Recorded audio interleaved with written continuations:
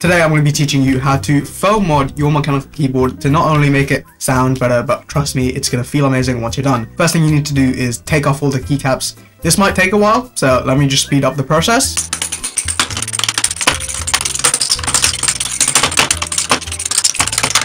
Once you've taken off all the keycaps, just clean it off a little bit because you've already taken them all off, might as well clean it a little bit. Then you want to unscrew any screws that are visible, then turn it around and see if you have any screws on the back. If you don't, it might just be plastic bits like this. Unclip all of those and then separate the keyboard into the bottom and the top of the case.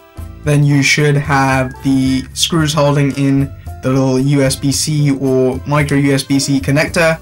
Unscrew those and take the whole thing out. Then you've just got the bottom of your case with nothing inside it, which is what makes the hollow pinging sound on your keyboard that you're trying to get rid of with this foam mod. Once you have that, clean it off a little bit just because you've already got it open and you're never going to clean the inside of the case probably. And then start to lay in your foam and cut it to size.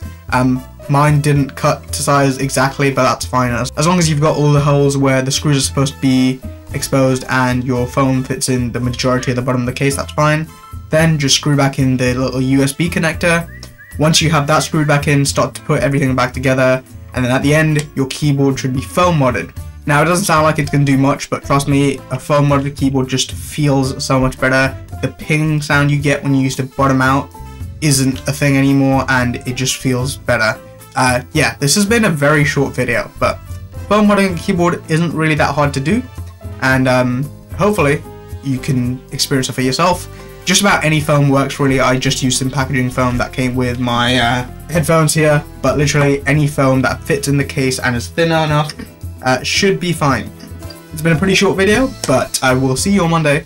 Please subscribe if you haven't already, and thank you for watching.